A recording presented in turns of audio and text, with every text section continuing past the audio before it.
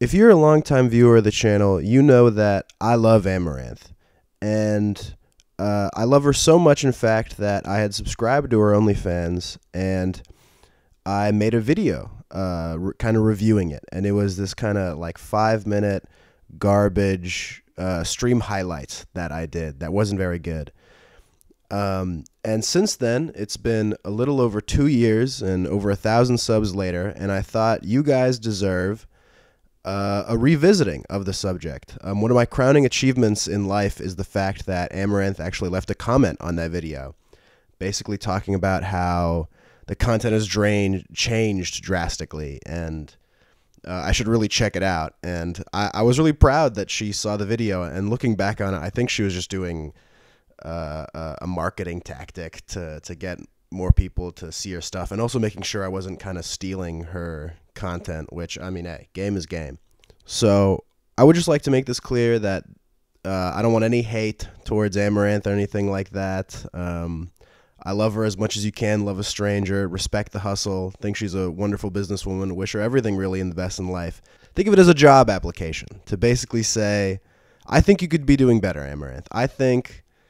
I've been looking at the stuff, I've been looking at your old material, I've been looking at your new material, and I just think that maybe you need a fresh pair of eyes to spicing some things up. This video is going to be broken down into 2 parts.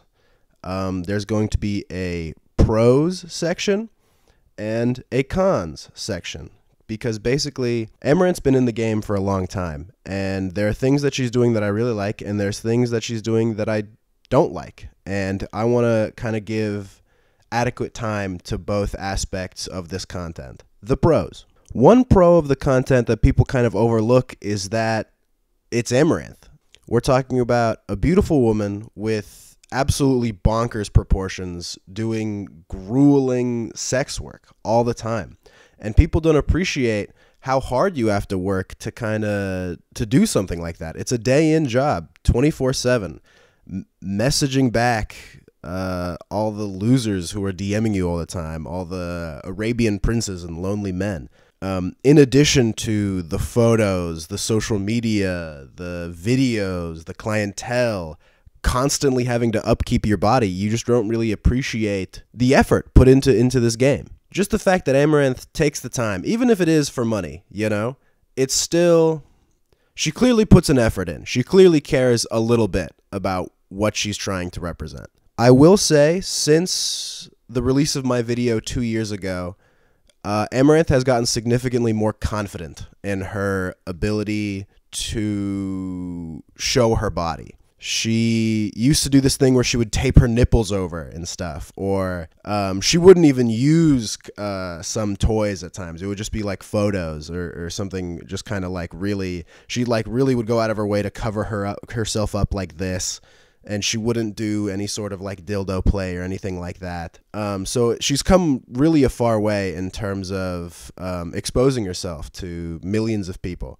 And while I kind of briefly touched on this before, the amount of hardcore stuff she's doing and the frequency at which she's doing, I don't know how sustainable it is long term, but you really got to give props where they're due. Real recognizes real, right? She's putting in the hours. I don't know if you guys have ever tried to shove sex toys inside of you or around you or near you for hours at a time, hours a week, hours a day, whatever it is. It's not something that should be taken lightly. No pun intended. The cons. Now we get to the part that I dread. I love sex workers. You're not going to find a guy who loves sex workers more than me. And bringing up any sort of negativity, it's always tough because there's always the question of, oh, if you think you could do better, or if you're critiquing him, why don't you go out and do better? But, I mean, do I need to be a chef to say that my meal tastes like shit? I may not know how to pleasure another man. It shouldn't stop me from being able to give my 2 cents. And one thing I did want to bring up when talking about this is I don't know what expectation Amouranth is trying to set. I don't know what bar she's trying to set, because the porn industry is a very demanding industry. And there's an issue where sometimes women and men, both alike, they're kind of seen as meat. They're not necessarily seen as people. And pornography in and of itself, it's a deviant act for sure, but there are people out there who are kind of putting in the time, putting in the effort to basically make porn more realistic. There have been complaints that the porn industry basically kind of demifies sex, or lovemaking, as some might say. And so there's an effort and a movement to make sex less about sex and more about intimacy.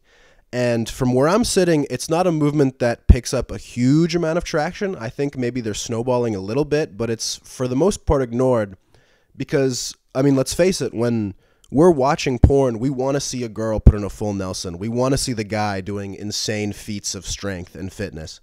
And the reason I bring it up is from where I'm sitting, Amouranth is purely about the bag. She's purely about making money. If she can make people happy while doing it, fantastic, great. But I don't think she's trying to make porn more realistic. I don't think she's trying to change the porn industry. I think she's only concerned with what makes her the most amount of money. Now, with that being said, my biggest gripe with Amouranth and her OnlyFans is Amouranth, the dick is fake. It's just so obviously fake. You use a little dildo in your videos, and it's a hyper realistic dildo. It's a good dildo. You can still tell it's fake. From a mile away, you can tell it's fake. It's just so obviously fake. I don't know how you can convince anybody that it's real. I would show it, but obviously, YouTube. Another factor, generally speaking, it's not a man in your videos. That's how you double know it's fake. There are times where you are doing either, I don't know if it's POV stuff or zoomed out stuff. You very strategically, generally, try not to show the guy in your videos. You use kind of sneaky angles to hide things that you don't necessarily want to deal with. And I get it. I mean, look, whatever makes you more the most comfortable and whatever makes you the most money, I'm sure it doesn't hinder the sales, I'm sure. But there are certain frames where you can see it. I mean, it's a woman's hand. There's you have the person whose fake dick is attached to, and you look at their hand, and it's a woman's hand. It's a woman's hand. It's the cleanest, most pedicured hands I've ever seen in my entire life. The cuticles are pushed back. The nail beds are flawless. Sometimes you'll even see their manicures, right? They have long nails still. I mean, who are we fooling, Amouranth? We're not idiots. We may be kissless virgins, but we're not morons, right? We know when we're being had. This doesn't happen all the time. There are times where you use a guy, right? You can see in thumbnails, or you have certain angles where you kind of see the torso of a man or the legs of a man. The dick is still fake, obviously, but, tackle those problems when you get there. I mentioned it within the context of the dick and the man that you use in your videos. The angles are set up in such a way where it's actually very difficult to tell if there's any sort of vaginal penetration at all. I get autistic with it, right? So I'm really looking, I'm really trying to see and figure out what the fuck is going on down there. And there's some stuff where you're just that has to be inside you, you know what I mean? But there's other times where you're watching the video, right? Or usually it's kind of, I don't know if it's doggy style or some other, but there are certain positions you have the camera set up and you're looking at it and you're just giving that dildo a thigh job. You know what I mean? You're not doing anything. You're just kind of sitting there pretending to be aroused. And that's another issue that I kind of want to bring up, is that your ability to fake it is really bad. You do not have a convincing O face or anything like that. I think you do great at softcore when you are on stream or whatever, on Twitch or on Kick. I think you do a great job of kind of giving a hint of eroticism, but when you're in the thick of it, it's just really not that convincing at all. And some of the maneuvers you do with your hands or your body, or you're gyrating a certain way or doing something with your tongue, it almost leads me to believe that you've never pleasured a man in your entire life. I actually just have no idea. It almost seems it's like when you're eating out food, right, at a restaurant, and you could go to kind of the Michelin star taste testing menu and you have these incredible flavors, right? But you're there for the 3-hour tasting menu and you're hungry at the end. You kind of go to the In-N-Out burger. You kind of need to go back to that basics of okay, I'm still hungry at the end. I'm not satisfied with your video and what you're doing.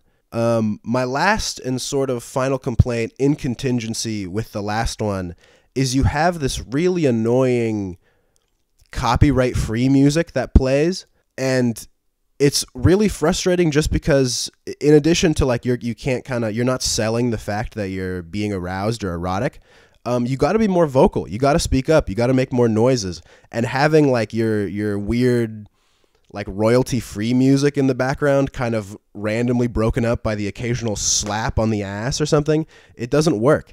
And you kind of turning it off in the middle of sex for your like half groan moan thing that you're doing, it's not a good look. I think that's all I have in my notes for this video. If you recall, Amouranth, I offered to play Mario Kart with you on stream. The offer still stands if you're still interested 2 years later. One thing I did want to mention, not addressing this to Amouranth, but just kind of anyone who will listen to the views, porn is an addiction, right? There are tons of studies on it. You really need to be careful about that type of stuff, because it's not going to affect you the same way maybe cocaine or heroin will. You're not going to suck a dick to jerk off, but it will affect you in other aspects, in love, in life, in your relationships with women or men, depending on who you are. And especially because we get exposed to it at such a young age, we maybe don't see it as problematic, but there are health ramifications. And seek help if you think this is something that applies to you. Not to me, I don't care, frankly. Not to be that guy, but seek a actual medical professional. But yeah, thanks for watching.